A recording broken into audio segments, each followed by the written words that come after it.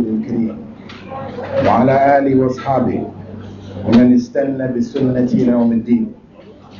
All praise is due to Allah, and may Allah's peace and blessings be on the last Prophet Muhammad sallallahu alayhi wasallam, and on all those who follow the path of righteousness until the last day. This evening we'll be looking at the final topics of this intensive course in Ulum al-Hadith or Usul al-Hadith.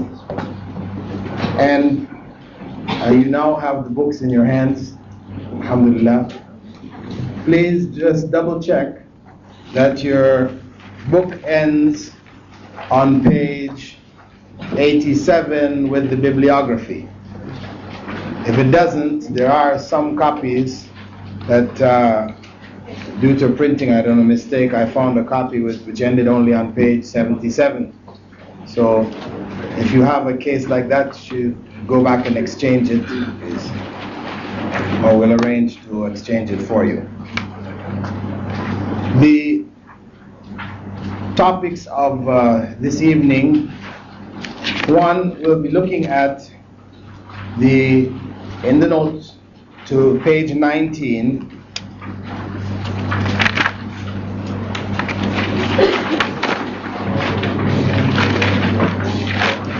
and 20. This is an example of the hadith from Prophet Muhammad ﷺ, in which he said that if anyone among you wakes up from sleep, he must not put his hand in a utensil until he has washed it 3 times, for he doesn't know where his hand was during sleep. So this hadith, it's mentioned that there were at least 13 students of Abu Huraira who transmitted this hadith from him. And the breakdown of where they're from, right? If you turn over the page, this is the chart of what the hadith looks like. And on the right hand side of the page is the Prophet Muhammad ﷺ and the companions who narrated it. You can see Abu Huraira, you can see Ibn Umar, Jabir, Aisha, and Ali. And then Abu Huraira's students are the next level. And then on the far left, these are the main collectors at the end of each chain. If you start from the bottom, for example, it says I am, that's Ibn Majah, right? From Ali, that hadith was collected in Ibn Majah. And you'll see B. Khuzaymah, which is Ibn Khuzaymah. You have Ahmed here. This is the Musnad of Ahmed going up the list. Right? But the last one represents the book in which they have been collected.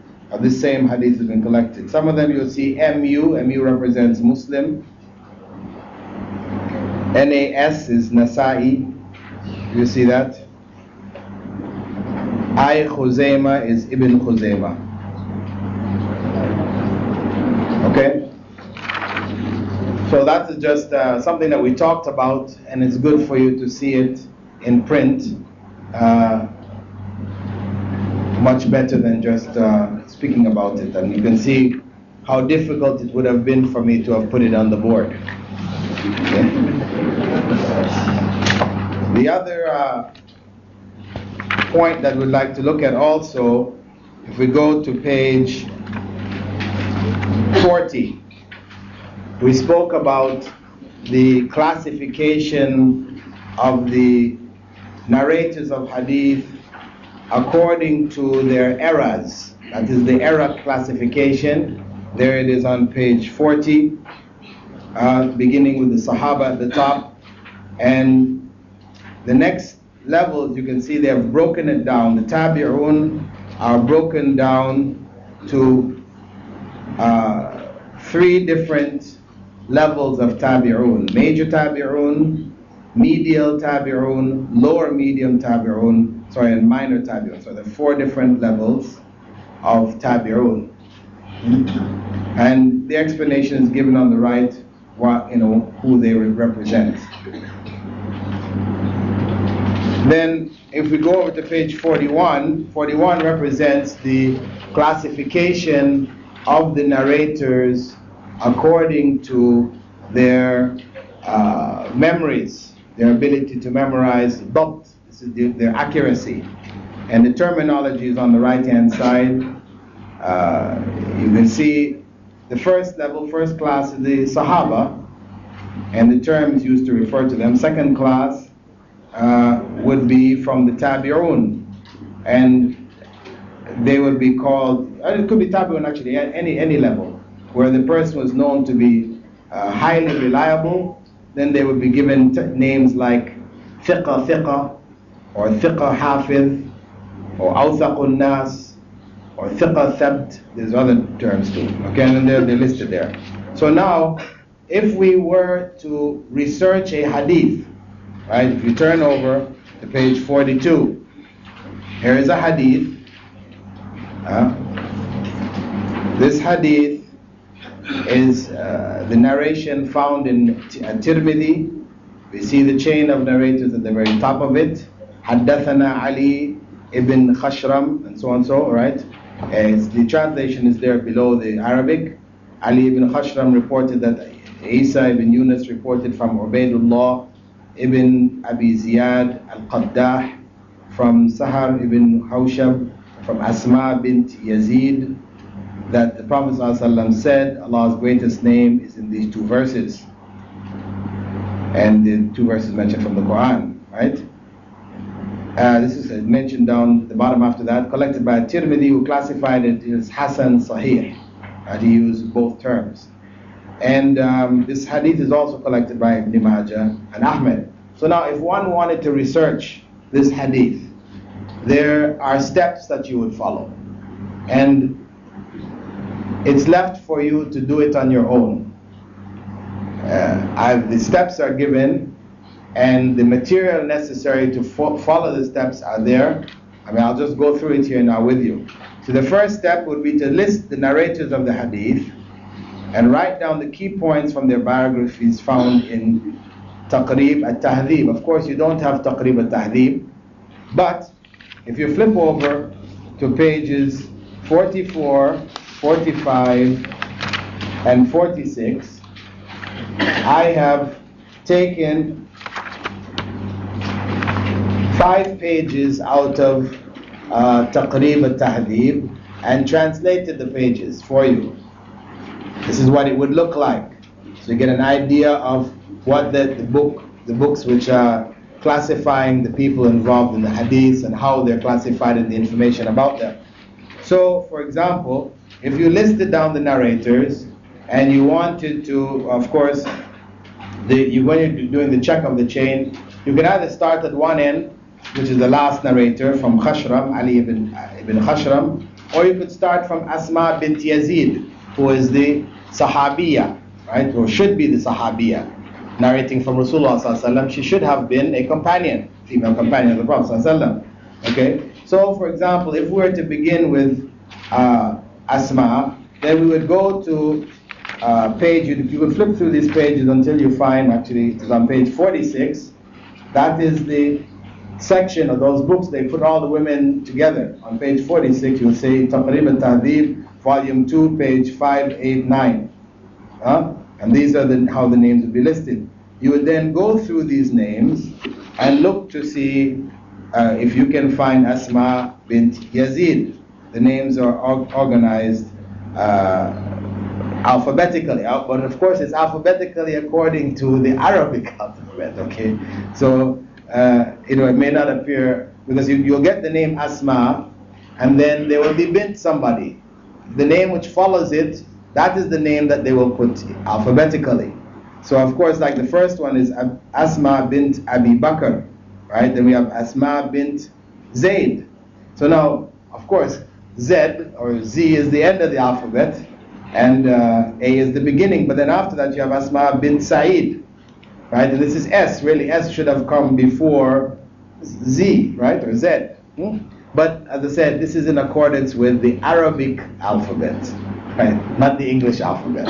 So you'd have to bumble your way through here till you ran into Asma bint Yazid, and we have 1, two different Asma bint Yazid, right?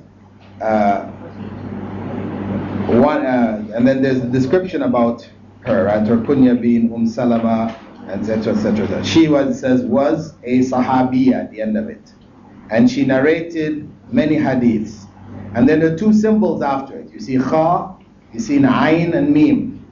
Okay, so then what you would do, you would go to page 43. On page 43, you have a list of the symbols used in Taqrib al-Tahdhib, which would let you know which books have recorded her hadiths. So you had Kha, and you look in here to see what it meant. Kha means Bukhari in his Sahih Bukhari. Then you had Ain Mim, right? And then Ain Mim down the bottom, he said, if the hadiths are collected in all four Sunan and not in Bukhari and Tirmidhi. So Ain Mim indicates that she has hadiths, her hadiths have been collected in both Bukhari and Sunan at-Tirmidhi. Okay? So now we look at the other Asma bint Yazid. Huh? It is not recorded in Bukhari. Yeah, not recorded in Bukhari and Muslim, right? No, they're using Bukhari and Muslim together, right? If her hadiths are found in all of the Sunan, right? But not found in Bukhari and Muslim together, meaning muttafaq alayh. Okay? But in her case, you see, they've said it's both. Her hadiths are found in the Sunan, all four, as well as Bukhari, but not Muslim. That's the point. Okay? So if you look at the next person, go back to page 46. Her name is Asma bint Yazid, right? Al-Qaysiyya, Al-Basriyya, from the 6th level, right? And you flip back over, who are the 6th level? Flip over to page 40. Okay, the 6th level here, these are contemporaries of the minor tabi'un, not known to have met any of the Sahaba. So this couldn't possibly be the Asma about here. If there were two Sahabiyat, both of them were Sahabiyat, then we'd have to look to see, well, which books were they recorded in? Is this one, she's recorded in Tirmidhi, and it said that she does have a hadith in Tirmidhi. And furthermore, Asma bint Yazid al-Qaysiyya, she has seen after her name. Seen meaning what? That her narrations are in Sunan and Nasa'i. Right? So one, she's from the wrong level. Two, the hadith that we have narrated here is from Tirmidhi, indicating that it couldn't possibly be her. And therefore, what we're speaking about is the Sahabiya Asma bint Yazid. The first one we meant Ibn as-Sakan al-Ansariya. Okay? So if you started from that end, then you'd go to the person after that, the next person in the chain. Right? Next person after Asma was Sahar ibn Hawshab. Right? Sahar ibn Hawshab. So then you'd need to go flipping through these pages for Sahar. Right? Okay, which page is Sahar on? He's on page 44. Okay, Sahar ibn Hawshab. This is from page 355 of Taqrib al-Tahdhib. And Sahar ibn Hawshab al-Ash'ari al-Shami. And it said here that he was the Mawla meaning freed slave of Asma bint Yazid ibn as-Sakan. That's confirming that he met her. So this is information which is confirming, obviously, if he was a freed slave, then he obviously had access to whatever saying she said. And then the ruling on him, he's got hadith in Ain Mim, which means all the Sunan, that links him to Tirmidhi also. And he is from the 3rd level. We flip back to the 3rd level on page 40, which is the medial tabi'un. and he is declared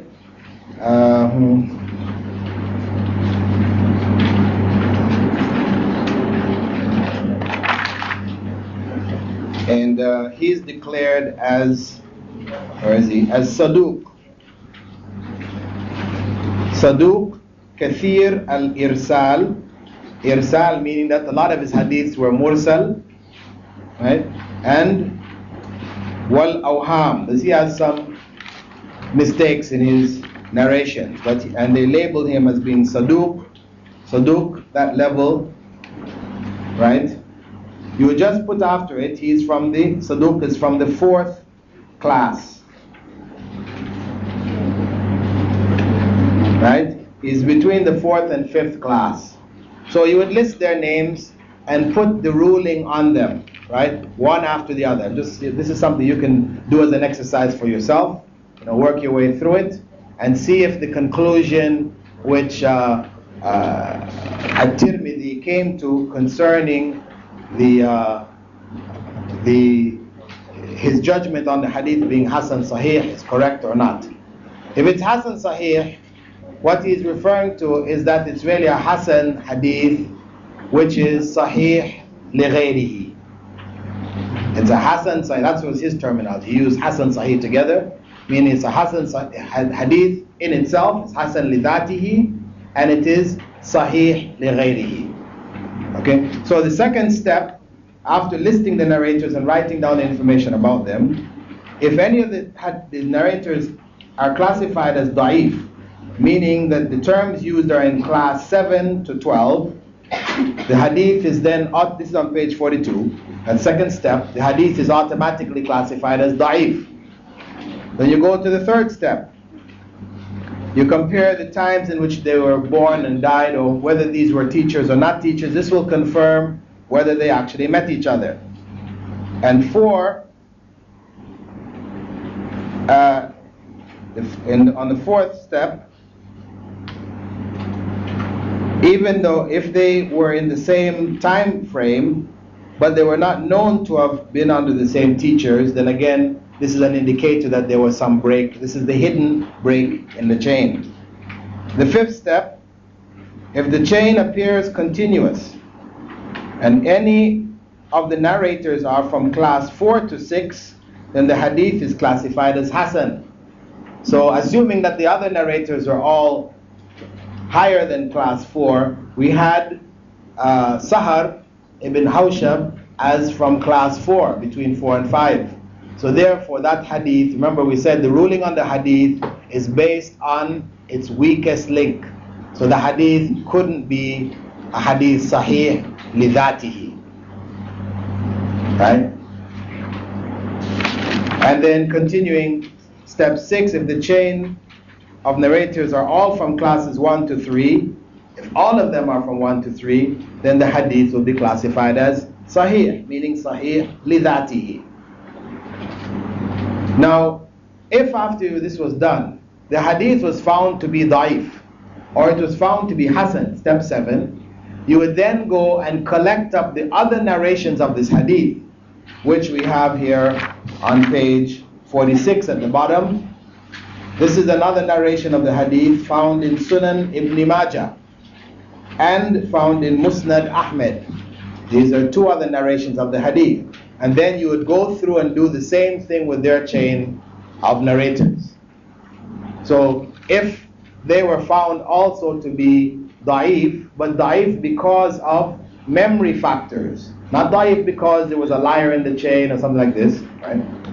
Or if there was somebody majhul in one chain, but this was not shared, that same person was not in that same position in all of the other chains, then these hadiths can strengthen each other and elevate it now to Hasan li ghayri.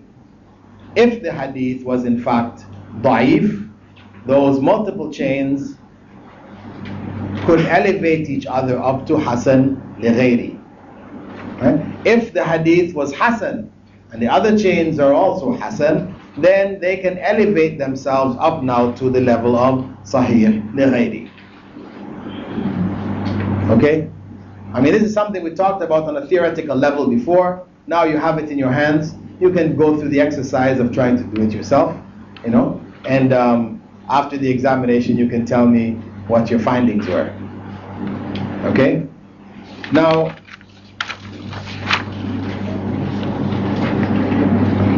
some of you asked about the female narrators of hadith.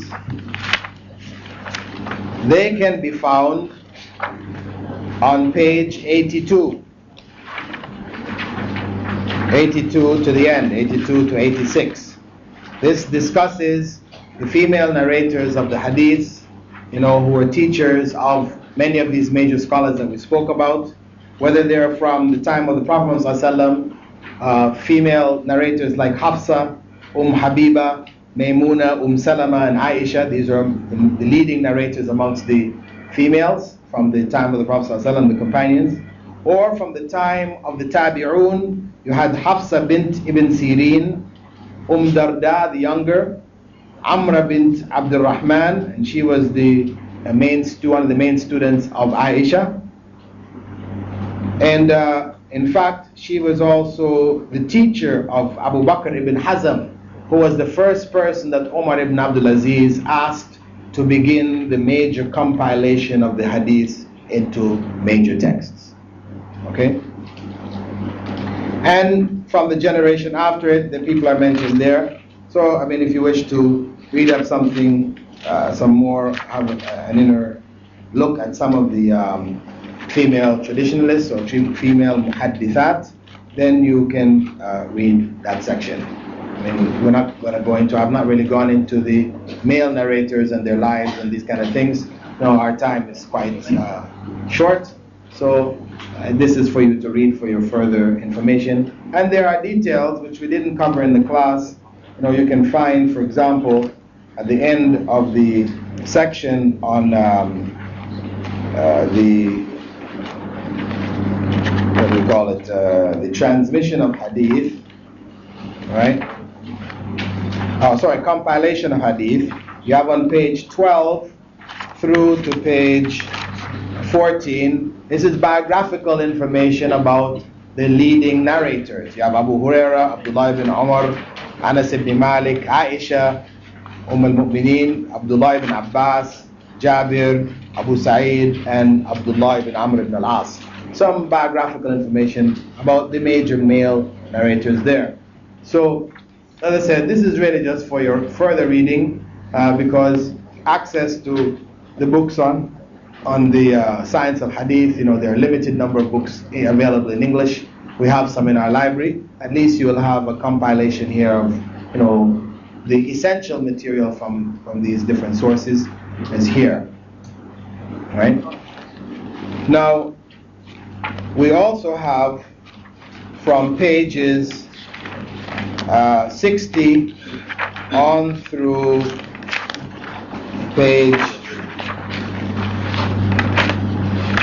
81, 60 to 81, that's some 21 pages, where the title there is biographies, but it's really not so much biographies as the books of hadith, right? These are the major books of hadith, which when you are reading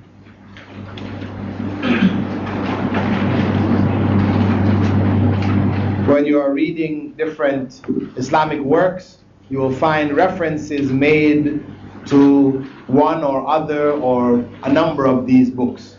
Now, you have a body of information here which can give you greater insight into these books, how reliable they are, who the authors were, etc., etc. So that information was also gathered here for your benefit. Now, the main topic for this evening is the topic of Hadith al-Ahad.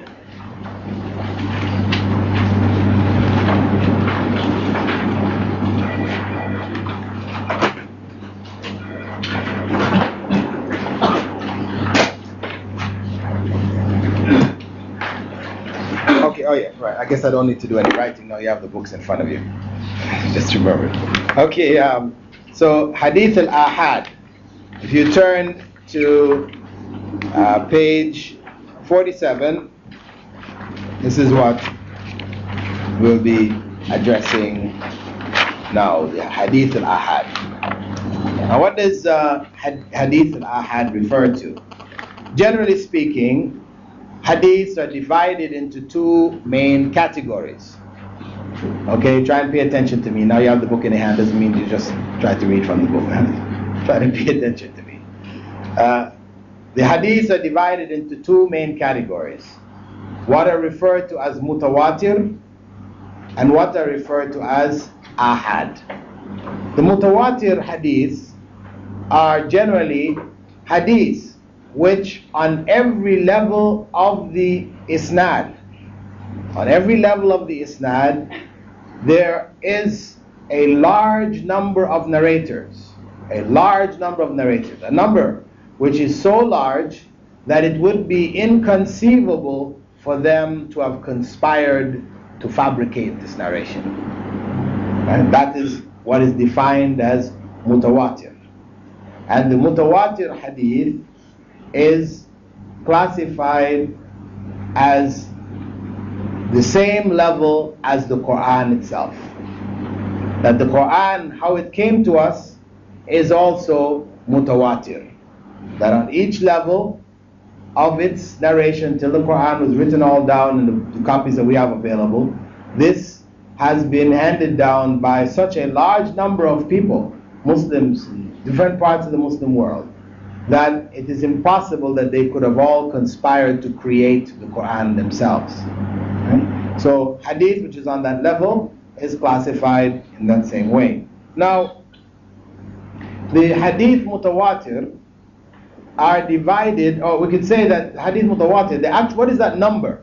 Scholars have differed as to what is that large number, and some say from anyway from 10 all the way up to 400, and they've put different numbers, but there really is no clear consensus on the number which would be defined as such a large number, right? But it is this vague large number, but it is on all levels of the chain. Okay, now this hadith, which is mutawatir, is divided into two categories itself. The hadith which is mutawatir by lafz, they call it by wording. Its wording is mutawatir, meaning all of the narrations of the hadith have exactly the same wording. Exactly the same wording. Or it may be mutawatir by meaning, meaning that all of the hadith have basically the same meaning, but the wording has varied.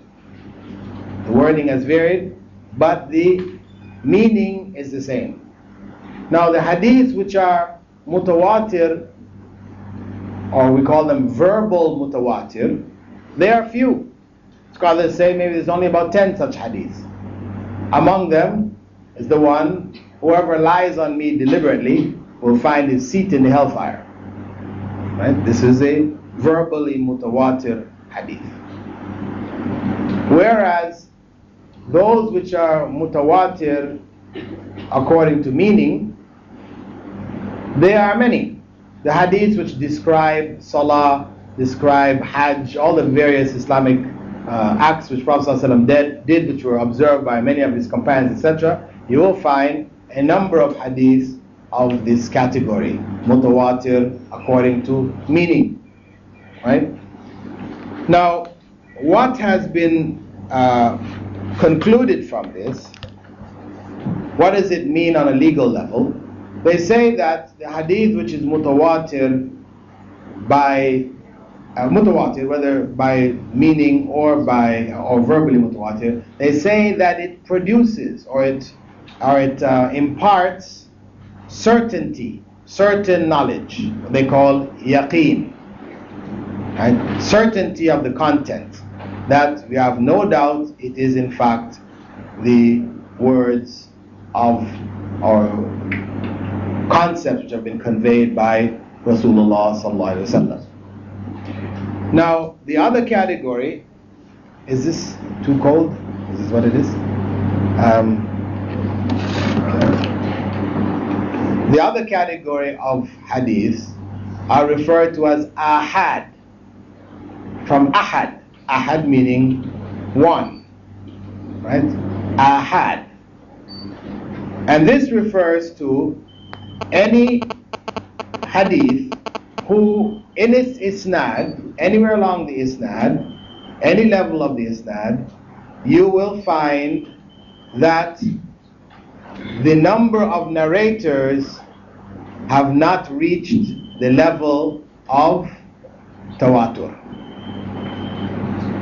This is it in general. It hasn't reached the level of tawatur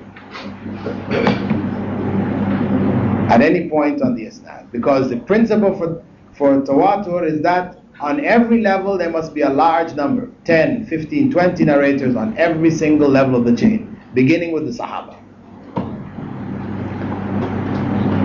Whereas the ahad, it means on some levels maybe the Sahaba, maybe it's only 2 Sahabas who narrated it, or those who narrated from the Sahaba may only have been a couple, or something like this. You have only a few people at certain levels on the chain. Right? Any hadith which comes like that, they classify as ahad.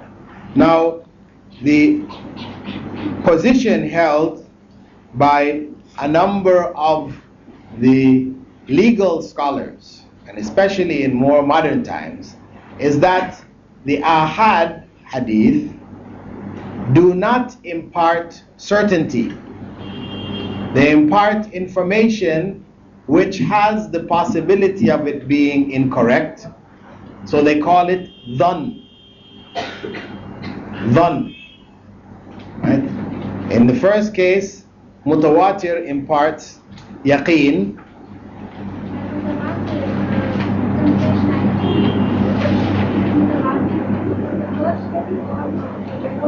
Mutawatir is from on all levels. On all levels, it must have a large number on all levels. Right, this is the mutawatir. Whereas, as I said, the ahad, it has maybe on the first level is only a couple of companions, 1 or 2 or 3, and after that there may be only on the next level 2 or 3, right, or 1. Because it could be one tabi'i who heard from 3 companions, and he mentions, I heard it from this companion, that companion, the other companion, but he is the only one who narrates from all 3 of them. He may be 1 or maybe 2 of them. In any case, if such a situation occurs, they call this hadith ahad. Ahad meaning solitary, on its own sort of thing. Okay.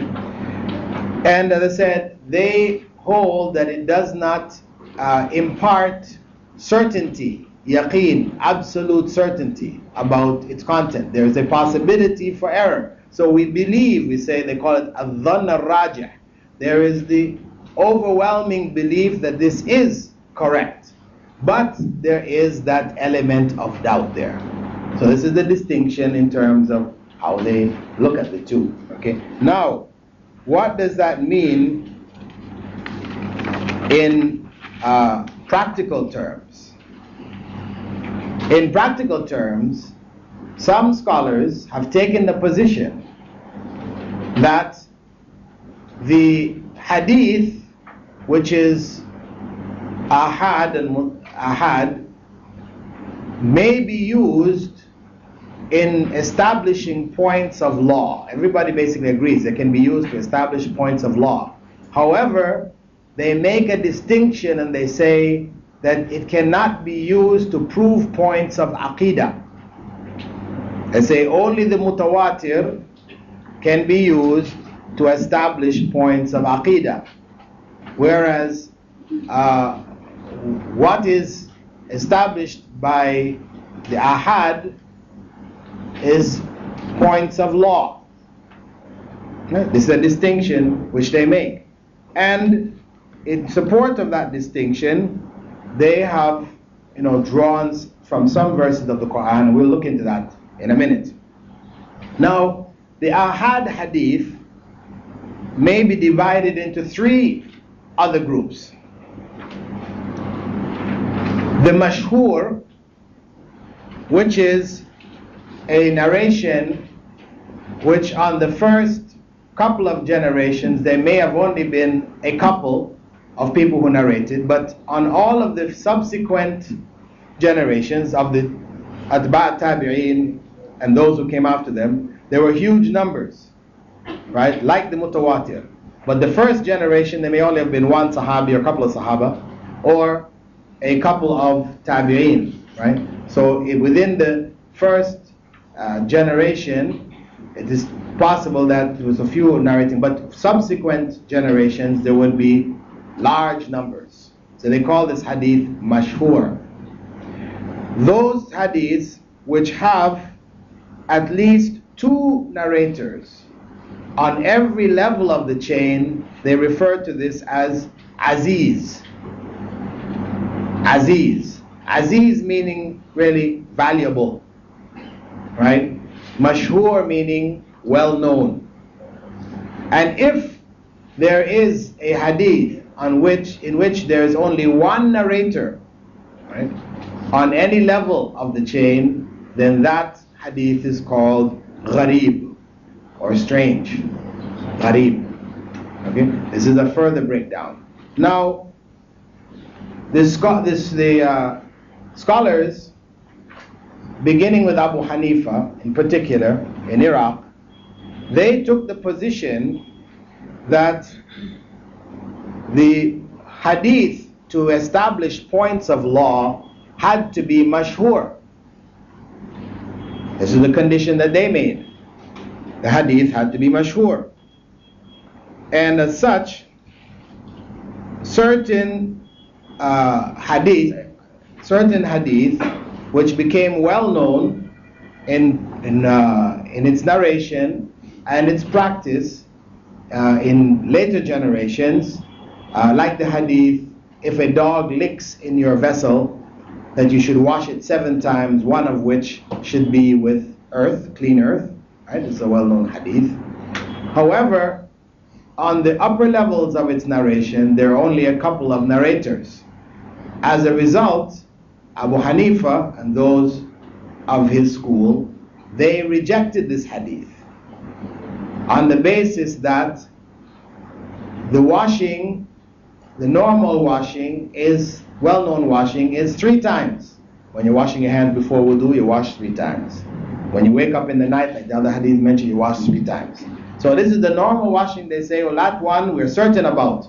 This other one, which is coming in a hadith, which is gharib or aziz, we will not accept. This is by Abu Hanifa or? Yeah, this is Abu Hanifa himself. Abu Hanifa himself. Not all of his followers took that route, but he initially, and that was a position held by the madhab. So they considered that hadith to be not reliable because of the fact that on the early levels there were only a few narrators. Also, what they took the position that if a hadith was ahad and it contradicted the text of the Quran, right? Or sorry, it contradicted qiyas, any conclusion which is made by qiyas, then such a ahad hadith would also be rejected. If it contradicted qiyas, these are conditions which they said. And the example of a hadith which is rejected on the basis of that is the well-known hadith with which the Prophet ﷺ said, whoever touches his privates should make wudu. So they rejected this hadith, arguing basically that, oh no, sorry, this was not in the case of qiyas. This was in the case of its being something which everybody should have known about. If the subject matter of the hadith was something which should have been common knowledge because it was such a basic practice, then they would not accept it since it wasn't. So this hadith, since it wasn't narrated by many people, and it's something, the issue of touching your private parts and it breaking wudu should be something everybody should have known. So they took the position that it's not authentic because of that. However, so the piece on page 19, the one we just read earlier, would it be considered ahad then? If it has 4 narrators and in the first level only? which one? The one on page, No, that hadith, it would be considered at least mashhur. For those, because remember we said mashhur was 3 narrators, right? If they had 3 or more, right? So a minimum of 3. This is like 5, and there are some people who consider 5 to be enough for tawatur. So the hadith is either mutawatir or at minimum it is mashhur. Okay? So the point is that this hadith, as we said, was rejected on this basis. However, the other scholars argue that one, if the Prophet ﷺ performed Hajj and those who narrated the description of his Hajj did not, each and every one of them, narrate the complete descriptions we find of Hajj. No. If you go and you read in the books, you'll find some narrate a portion, others narrate another portion, some narrate another portion. Yet 40,000 of them saw him make Hajj. So the argument that simply because it is not narrated by a whole bunch of people doesn't necessarily mean that it was not known to them. Right? The assumption that they're making is that the fact that it is not narrated by many people is a product of it not being known to that early generation. But that may not necessarily be the case. It may just be that, as we mentioned, out of the many Sahaba who narrated hadith, we said those who narrated hadith were 1,060. 500 of them narrated only one hadith. Only one hadith. So if you go on down, how many other hadiths? You mean to say they only saw and heard one thing of the Prophet Muhammad the whole of the life that they spent with him? No. Of course they saw other things. But what they were absolutely sure about, and the circumstance arose for them to talk about it, they passed it on. Otherwise, they may have been doing some of the other things, or probably doing some of the other things, but they didn't teach it, because they weren't necessarily in a position to teach. The teaching was left to a smaller number of companions. So the majority of the other scholars reject this line of argument. The Hanafis also hold the position that if the person who is narrating the hadith is not a scholar of law, because amongst the companions, some of them were known to be jurists, legal scholars. Others just narrated the hadith. They didn't get into the meanings and implications and applications and things like this. So those that just narrated, they were just looked at as being hadith narrators. Whereas others who people used to come to and ask fatwas from, they used to make fatwas and do researches and things like this, these were known as the jurists. And the most famous of them are what they call the 4 Abdullahs. Abdullah ibn Abbas, Abdullah ibn Omar, Abdullah ibn Amr ibn al-As, and one of the Abdullah. I forgot who he was, but anyway, there are 4 of them. The point is that these were the known jurists. So they took the position that if a hadith was narrated in which it went against a meaning which would have been concluded by qiyas, and the narrator from the Sahaba was not a faqih, a jurist, then they would take the qiyas over the narration. They would reject the narration and follow qiyas instead. You understand this? Remember what qiyas was? Do you remember what qiyas was? Huh? Yes. Yeah. It is qiyas when you have a ruling in the Sharia, either in the Quran or the Sunnah, which says such and such a thing is haram, for example. then you come across something which is not mentioned in the Quran or the Sunnah, and you want to know what ruling shall I put on this thing. So you go to look in the Sharia to find some ruling whose the reason for its ruling has been identified, which you can now find in that thing you want to put a ruling on, and where they share that factor, then you say we can apply that ruling to it. For example, smoking cigarettes, right? There wasn't any smoking in the time of Prophet Muhammad. So some people say it must be okay. No, we have to look back in the Quran and the Sunnah to see what effect does smoking have. Is there something in the Quran or Sunnah which describes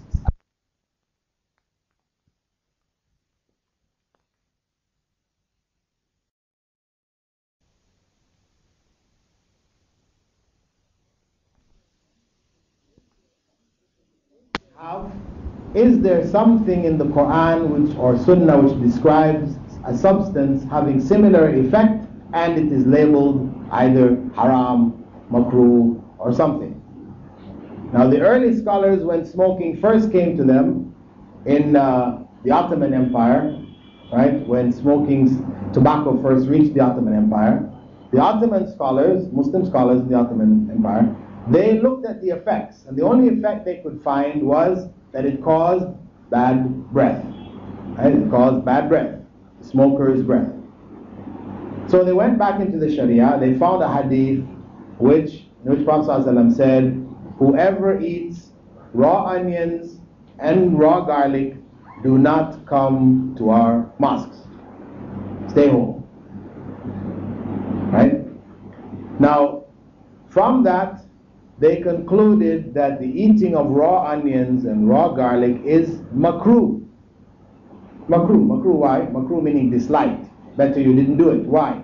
Because if it's going to cause you not to go to the masjid, and the Prophet ﷺ said prayer in the masjid is worth 27 times prayer at home, then it means it is causing you to lose out on this additional reward.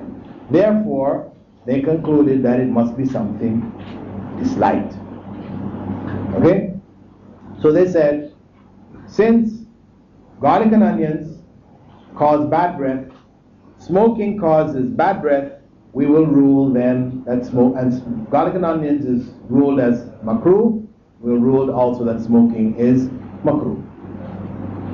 However, in the late 70s, 1979, the Surgeon General of the United States announced that it is conclusively proven that smoking causes cancer, and cancer causes death. So now they had to go back, scholars, the knowledgeable scholars now went back into the Sharia to see what is the ruling on substances which cause death. And of course the ruling on substances which cause death is haram. For you to take something knowing that it can kill you, it is haram. Right? So they say then, since smoking, a person who smokes cigarettes knows there's a great likelihood that they will die of cancer, causes death, therefore the ruling on it should be haram. This is qiyas. This is deduction by analogy. You're comparing things, comparing the factors which are shared by them. Same thing with marijuana. People say, well, marijuana. There's no mention of marijuana in the hadith. It was not known in Arabia or whatever. So we can't say it is haram. Foods, substances which we eat and consume, they're all halal unless you can find evidence to establish it being haram. However, when you go into the hadith, what you find is that Prophet ﷺ said, كُلُّ مُسْكِرٍ خَمْرٌ وَكُلُّ خَمْرٌ حَرَامٌ. So the Prophet ﷺ, he defined khamr as being whatever intoxicates. Because the term khamr actually means the intoxicating drink which came from grapes. And this is why some scholars, you will find some scholars who hold that drinking intoxicants from grape juice, wine which comes from grape juice, this is haram. But if you drink whiskey which is made from potatoes, it's okay. See, this is the position which was taken at one point in time. Okay? The point is that Prophet ﷺ clearly explained what is the cause of its prohibition when he said, "Kullu muskirin khamrun," meaning whatever will intoxicate is khamr.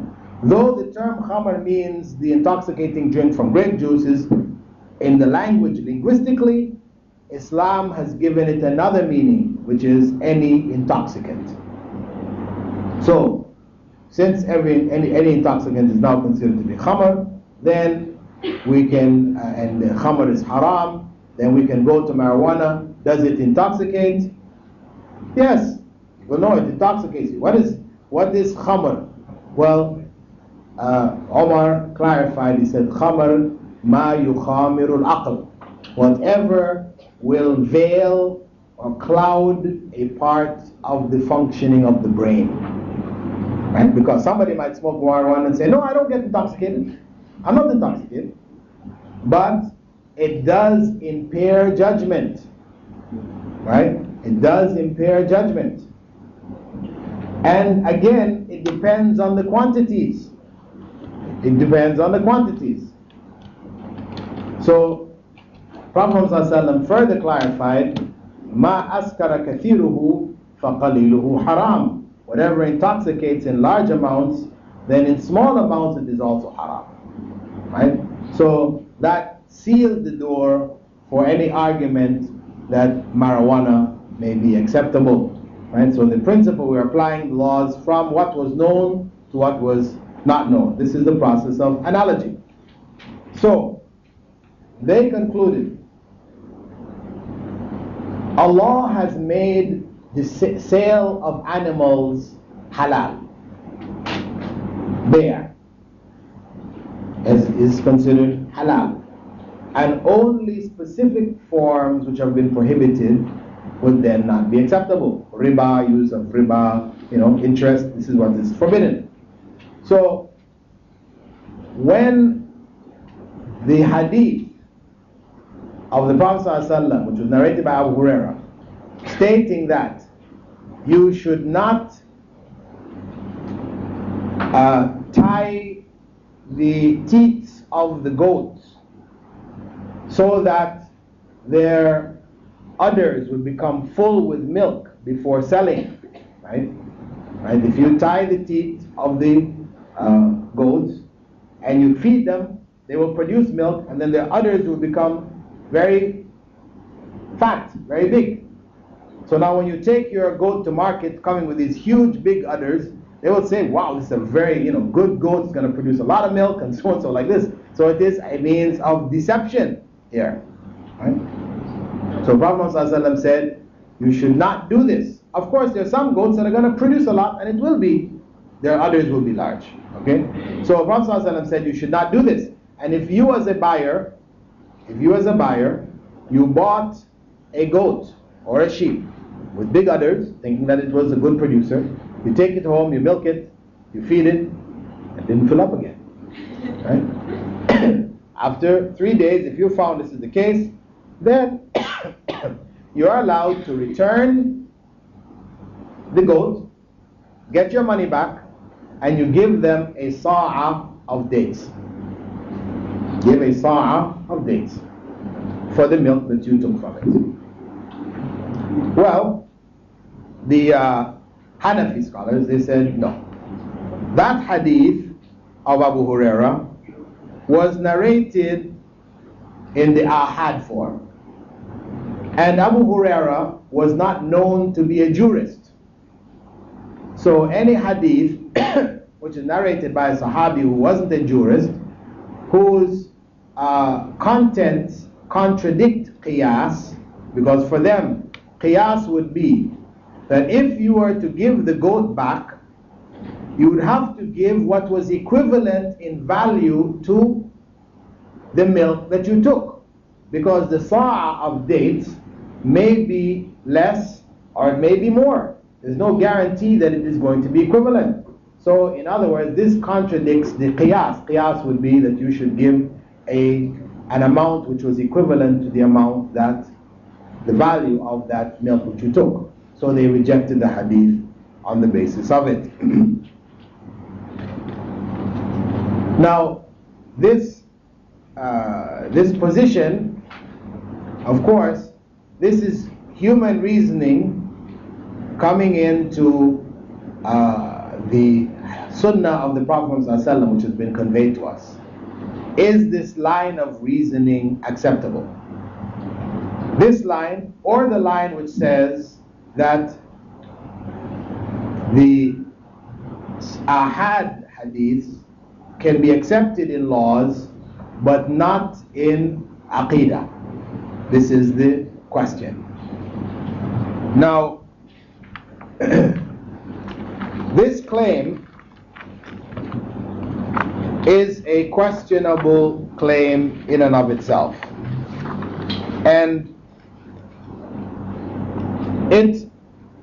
the claim of the Hanafites, or the Hanafis, with regards to it not being mashhur, or that it contradicts qiyas.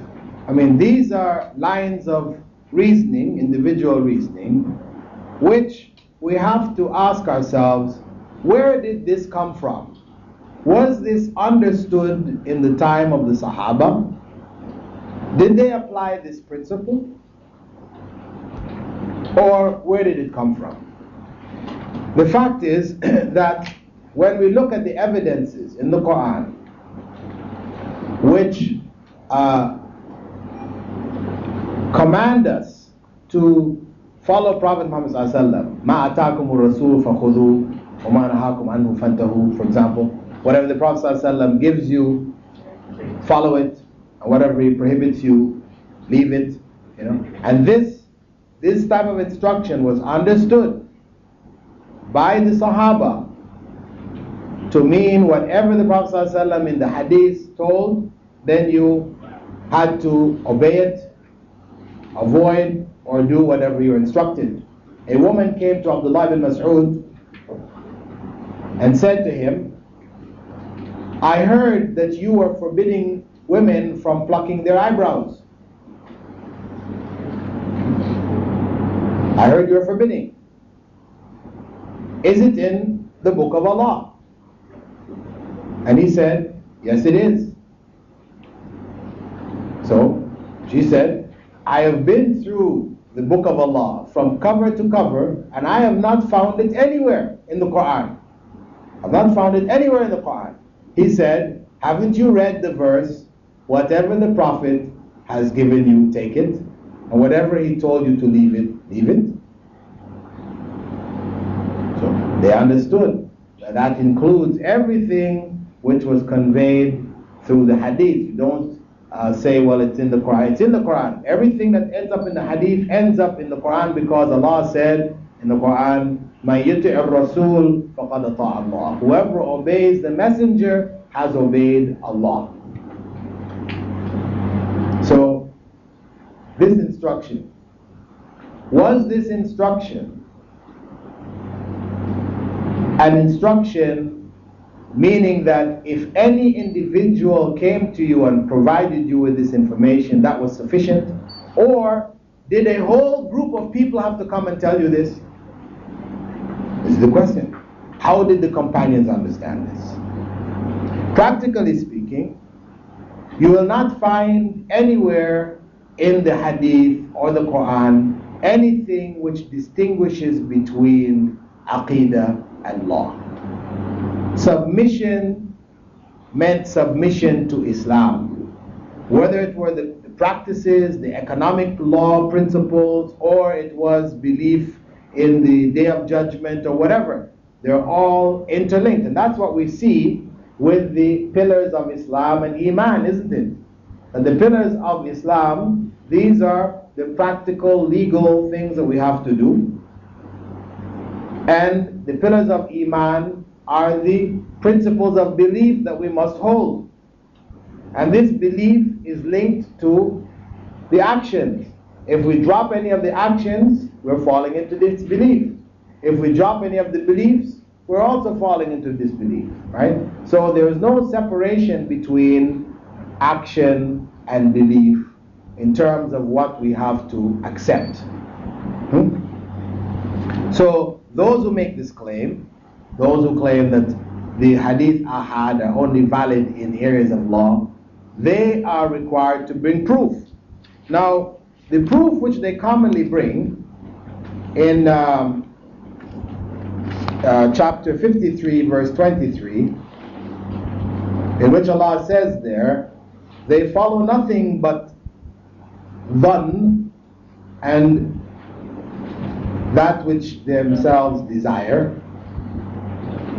And also there's another narration, another verse in the Quran where Allah says in chapter 10, verse 36, certainly dhann will not avail you against the truth. Right? These are the two verses which they argue that on the basis of this we should not accept these hadith al-ahad in areas of aqidah, because Allah here can impart dhann, knowledge. It doesn't impart yaqeen. It imparts knowledge which is got an element of doubt in it. This is their argument. However, if one goes to see the context in which these verses were revealed, because again this is the danger, what we took earlier in our studies in usul al-tafsir, that if you take verses from the Quran, Allah says He's closer to you than your jugular vein, and you then conclude that Allah is inside of you, inside your brain somewhere, inside your spinal cord, which is closer to you than your jugular vein, you have come to a wrong conclusion. Because there are many other verses in the Quran where Allah describes the fact that He's above His creation. So when we look at these kind of verses, we have to look at it within the context. When Allah said that, He talked about the fact that He knows what the heart whispers, what is in your heart. He knows what is in your mind. He knows what you're planning. He talks about His knowledge. And then at the end of it He says, and He's closer to you than your jugular vein. So what is He speaking about here? His knowledge, not that He is inside you. This is a mistaken concept. There's a lot of people who hold this. You ask them, where is Allah? They say Allah is everywhere. He's in you, He's in me, He's everywhere. You know? This is a Christian concept. God is in human beings. Our souls are parts of God. Okay? Our soul is a part of God. There's a common belief amongst Christians. But it is problematic, because if we believe or you hold the idea that your soul is a part of God, then what of those people who are cast into hell? Is the punishment of hell only on the body, or is it also on the soul? It's on the body and the soul. So it means a part of Allah will be suffering in hell, punished. This is problematic. It's not acceptable. If the soul is a part of Allah, then it must be good, because Allah is good. And so you raise all kinds of problems. Furthermore, as we talked about on our level of in usul al-aqidah, and that we talked about the point that once you say Allah is everywhere, and of course this is the philosophy of the Hindus, right? The knowledgeable Hindus. The common Hindu, if you ask him, why is he worshipping his idol? Ganesh, why is he pouring the milk on the top of Ganesh's head? Right? Burns his incense, puts little foods and things around Ganesh. He will say, because when I do this, I get good luck. My business is successful. My wife gets pregnant. We have boys, no girls. So on and so on. So he goes to give you a whole list of things why he worships Ganesh. Now, the more educated and more intellectual Hindu, he will say, I am not worshipping that idol that you see. It's not the physical thing we're worshipping. No. God is everywhere. And when I'm going to worship, I do my puja, then God becomes concentrated inside of my idol at the time of the worship. So I'm worshiping God who is concentrated inside of the idol. Not the idol, the physical thing that you see here. I'm worshiping God who's concentrated inside of me. It's a philosophy. Philosophy of idolatry. So that could have been deduced by people taking that one verse of the Quran where Allah says He's closer to you than your jugular vein. You could end up falling into that, but you must look at that verse in the context of the verse in the context in which it came, as well as within the context of the Quran and the Sunnah, etc. And then we can conclude really, in fact, that Allah is not inside of His creation, He's above and beyond His creation. And of course, we have authentic narrations where Prophet ﷺ did ask one of the female companions, where is Allah? And she said, Allah is above the heavens. Right? Finishing the argument. Anyway, the point is that those people argue that here is Allah condemning dhann. But if you read the context of these verses, that's 53:23 and 10:36, if you go back and you read in the Quran, what is this talking about? This is speaking about the pagans. The pagans who, with their false knowledge, their false understandings, have made conclusions and are worshipping their idols, and they have these misunderstandings about Allah. So Allah condemns it and says that this dhann has no, it cannot avail against the truth. It has no standing in front of the truth. It's not reliable, right? And that those who follow it, are condemned. Now, is that dhann of the pagans, where they have this idea that their idols can act as intermediaries between themselves and Allah, right? Which is falsehood. Is that the same as the dhann which comes from the hadith, because we don't know 110%? Is that the same? Can we compare these two? Is this dhann applicable to that? If we just accepted the idea that yes, the hadith ahad does impart knowledge which we'll call dhann. It is dhann from the point of view that there is an element of doubt, not from the point of view that the whole thing is baseless, which is what Allah is saying about those people who worship idols. And the whole of what they're basing their worship on is false. And the conclusions and the actions that they have built on it are all false. This is the dhann which is condemned. Whereas the dhann which is an element, which is where there's a possibility of error, that is not the equivalent to the doubts or the doubtful or obscure understandings of the pagans. So, first and foremost, their argument is rejected from this point. They don't really have evidence. In fact, their claim that the hadith ahad are only useful or can only be used in law, not in aqidah, this is in itself aqidah. This is an aqidah. This is a belief which they have developed. On what? A statement from Rasulullah ﷺ? Is there a clear statement from the Prophet ﷺ, a clear statement from the Quran or from the Sahaba to support this? No. The verses they use are obscure verses whose meanings they've taken out of context. So in fact, though they are saying we are trying to avoid this condemned dhann, by them taking this position, they have themselves fallen into the dhann of the pagans, where they've built a whole aqidah and concept and practice on something which is baseless. Something which is baseless. Now,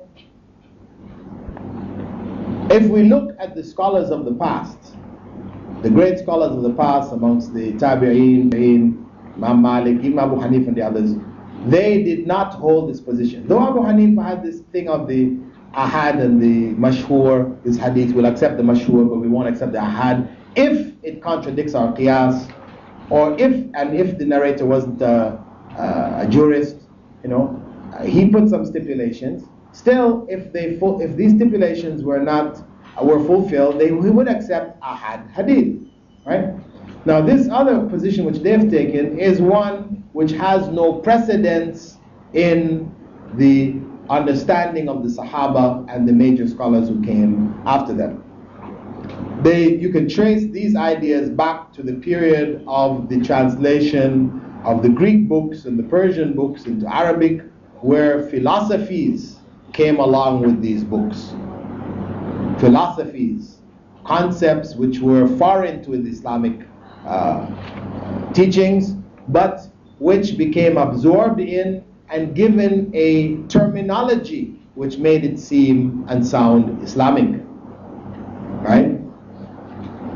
Now, what you find, in fact, when we look in the Quran and the Sunnah, what we find, in fact, are clear instructions from Allah subhanahu wa ta'ala to take knowledge from individuals. Take knowledge from individuals who have knowledge. فَاسْأَلُوا أَهْلَ الذِّكْرِ كُنْتُمْ لَا تَعْلَمُونَ. Ask those who know if you don't know. The term those can apply to one person. If you go and ask one person who knows and you don't know, you have fulfilled the requirement of that verse. That verse doesn't mean you have to go and ask mutawatir number. It doesn't say this. Allah tells us in the Quran to ask those who know if we don't know, and has not made this kind of stipulation. Furthermore, you can find in the Sunnah many instances where the companions accepted the judgment or the statements of individual companions as sufficient evidence for them to act on. In fact, Imam Bukhari, he has a chapter in Sahih al-Bukhari called Accepting the Ahad Reports by a Truthful Man in the Adhan, in the prayer, in the fasting, inheritance laws, etc. He brings, because from his time people had started to introduce this idea, and he opposed it and fought against it, bringing the evidences against it. And he brings in his chapter on that, he brings a number of hadiths from the Prophet ﷺ, where instances involved individuals given the responsibility of teaching the Muslims, single individuals. For example, there's a hadith he narrated from Anas ibn Malik, who said that the people of Yemen came to the Messenger of Allah saying, "Send a man with us to teach us Islam and the Sunnah." Now, when he is going to teach Islam and the Sunnah, was it just the laws, or was it the laws and the Aqidah? It was the laws and the Aqidah. It's not just going to teach them, zakat and so on. So it's teaching them the Aqidah along with it. Knowledge of Allah, knowledge of the unseen, all of that is included, right? So they asked, send us a man. If it were not permissible or not acceptable for one person to convey this information, Prophet ﷺ would say, no, we'll have to send a group, right? That's the logical thing. One person, we cannot rely on just one person because there's an element of doubt in what he's going to convey. However, Prophet ﷺ said, this man, Abu Ubaidah, is the trusted man of the Ummah. And he sent Abu Ubaidah, one man, to go and teach. We also know when the people of Medina accepted Islam in the second oath of allegiance, right? The Prophet ﷺ sent Mus'ab ibn Umair back with them to teach them. What was he teaching?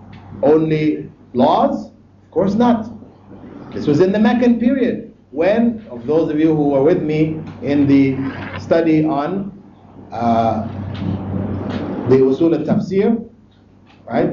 The Usul al-Tafsir, you know that the Meccan verses focused on Akhirah, Tawheed, etc., things of Aqidah, whereas it was the Medinan verses which focused on laws, etc., etc. So, Mus'ab ibn Umair was going to Medina primarily to teach them Aqidah.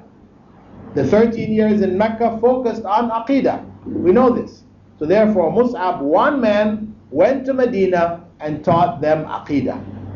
So we know from the practice of the Prophet ﷺ sending people like Abu Ubaidah, sending Mu'adh ibn Jabal to Yemen, and others, individuals going and teaching both Aqidah and law, making no distinction, no separation between law and Aqidah. And we also have the example, for example, when the people were praying in Masjid Quba, and the revelation had come that the Qibla, the direction of prayer, had shifted from Jerusalem to Mecca, one man came and informed them whilst they were praying, and during that prayer they turned.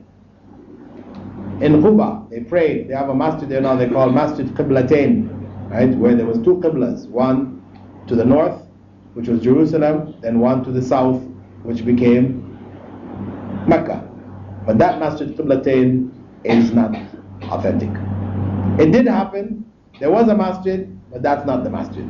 Anyway, just for general information, because they take people on these trips and say, this is the masjid, this is this. The Prophet ﷺ stood here, and he sat here, and he walked here. Maybe they might tell you he even urinated here, Yeah. This kind of information, this is nonsense. The vast majority of it is nonsense. Right? People have made these things up. It makes money. Tourism. Get the tourists, people coming, they're excited. Oh, we're going to the place with the Prophet sat. Yeah, and if you make 2 rakahs, they've been making, these are fabricated narrations. And if you make 2 rakahs in the Masjid of Qiblatain, this is going to come for you, and that's going to... It's nonsense. These are fabricated hadiths. Right? This is people doing it for business purposes.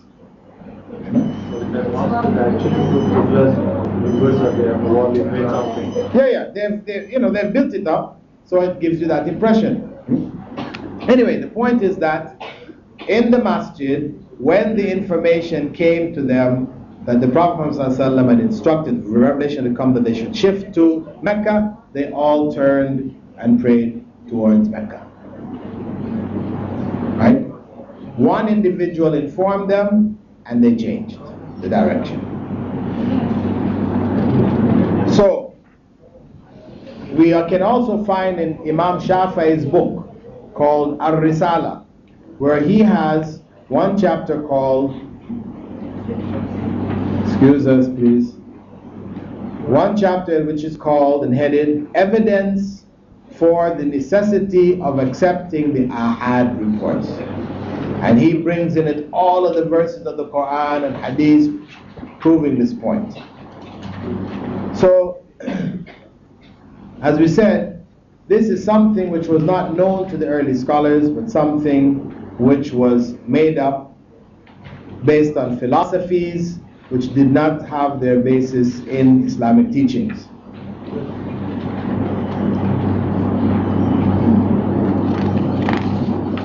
So, in general, if we take this argument, the argument that there is a difference in how we're going to deal with the hadith of the Prophet ﷺ with regards to laws and aqidah, we say this argument is a false argument. It is not supported by evidence from the Quran and the Sunnah. In fact, the Quran and the Sunnah go against it. And what in fact it leads to is the abandonment of hadith. Because there are many hadiths. For example, like the hadith of the return of Isa, or the hadith of the punishment in the grave. There are a number of hadiths concerning attached to aqidah. Much of the hadiths attached to aqidah came to us through ahad narrations. If one takes that position really, then you're going to reject so much of what has come to be well known as parts of Islamic belief. What some scholars say is that if they are related to secondary issues of belief, we accept it. But the primary issues, no. How do you define the primary and the secondary? See, this all goes back again to aql, to the mind, where we're putting reason over revelation, narration. The hadith comes we're going to use our brains to say, well, this does not go along with my qiyas. And the Sahabi who narrated it, he wasn't a jurist, so I'm not going to accept it. It's something that everybody should have known about. And since it was not narrated by a lot of people, it's not mashhur, I'm not going to accept it. It's on the area of aqidah. And since the hadiths of ahad only impart conjecture or generally believed, but there's an element of doubt, I can't accept it. All of this is human reasoning leading to the abandonment of hadiths.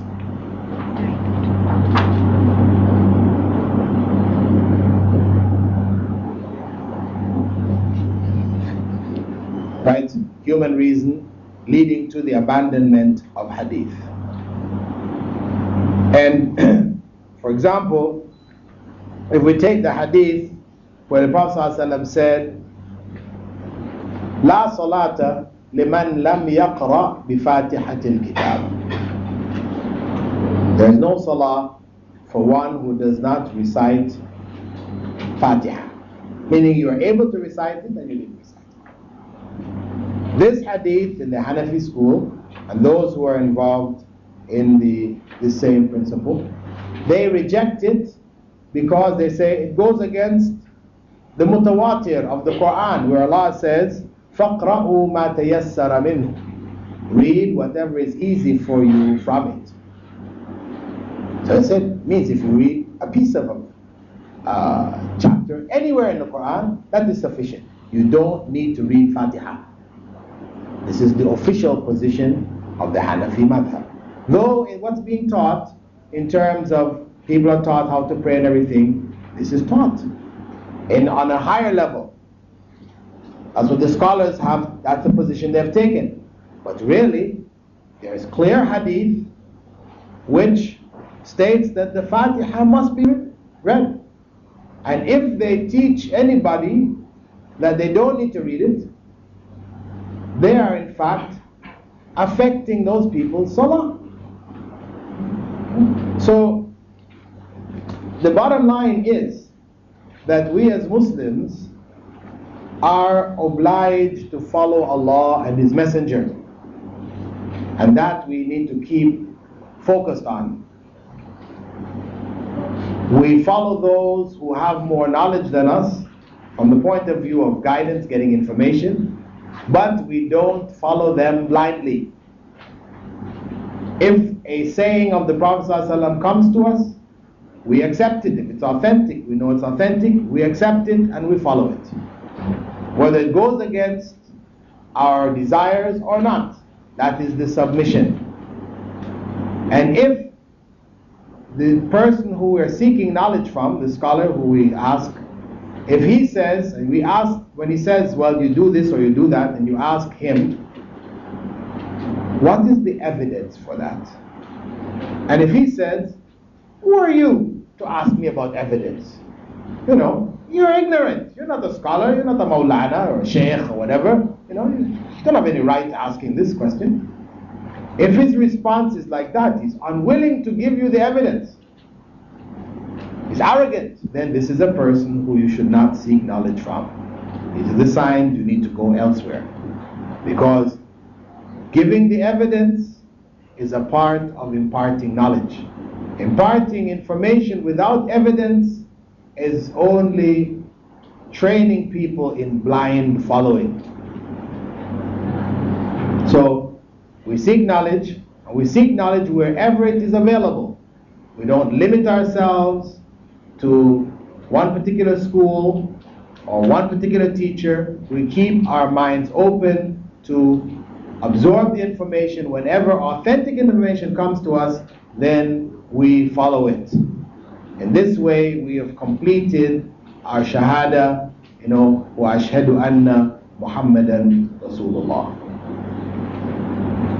Otherwise, we are in danger of destroying the second half of our shahada. So that basically concludes the final topic of the course. We're now trying to look at some of the many questions that you have. The examination will be multiple choice as you have if you've requested. Secondly, I should mention that a number of people have asked that the exam be postponed from Saturday to Tuesday because of the fact that the book has only just now come into your hands. I am doubtful about this, but if the majority of you prefer to delay it until Tuesday, it's not a problem, But I know the general pattern of students. Maybe you can surprise me, and this is not the pattern. The general pattern of students is that you study the night before. So whether we say Saturday and you study Friday night, or we say Tuesday and you study Monday night, what's the difference really? I mean, that's the general pattern. I know that's the kind of student I was, 24. Those who prefer it, inshallah, let me try to answer some of your questions from tonight and then those that are left over. What about the saying that to pass knowledge, even if it was one word or so? So why didn't the people narrate the things they knew? Okay, Prophet ﷺ had said,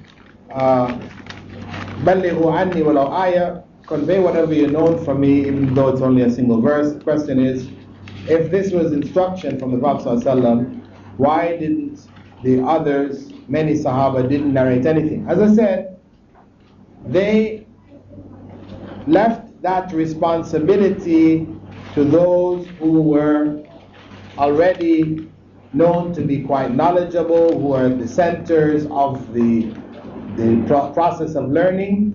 They left it to them, right?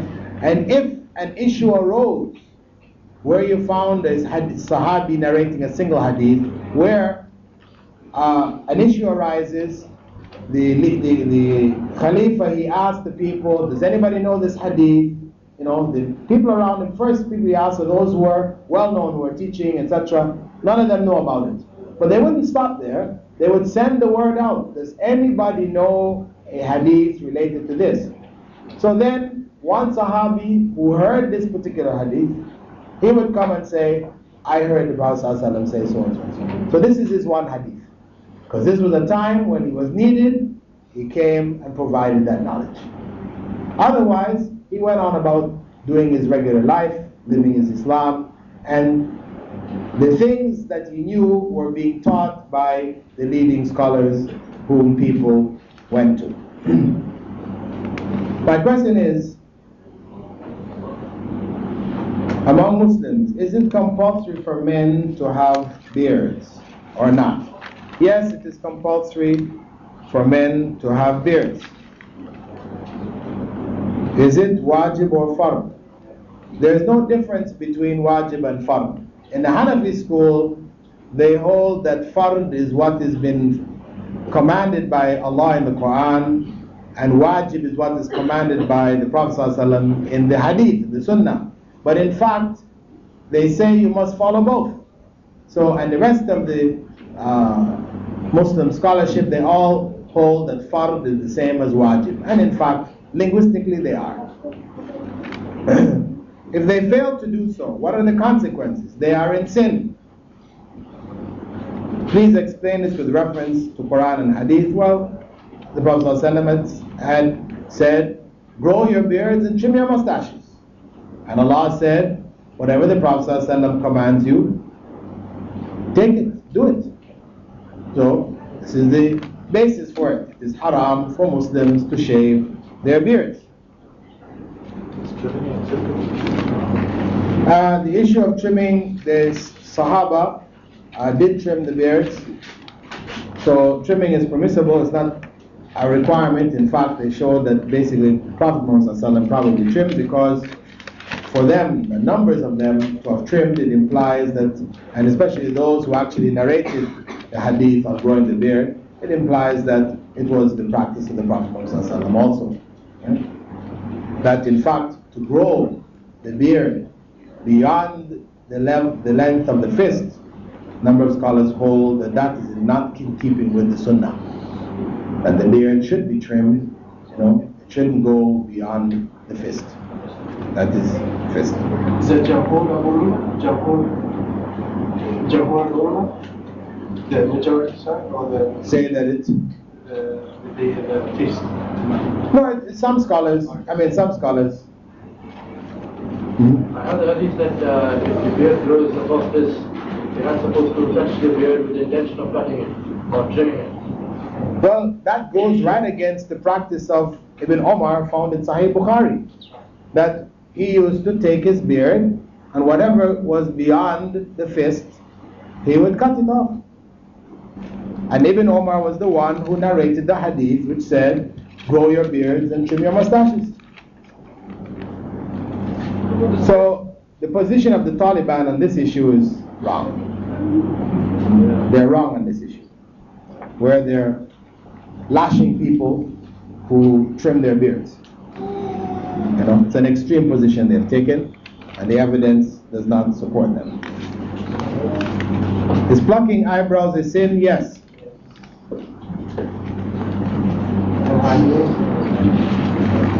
Prophet ﷺ said that the woman who plucks the eyebrows for another woman and the woman who has her eyebrows plucked are cursed by Allah.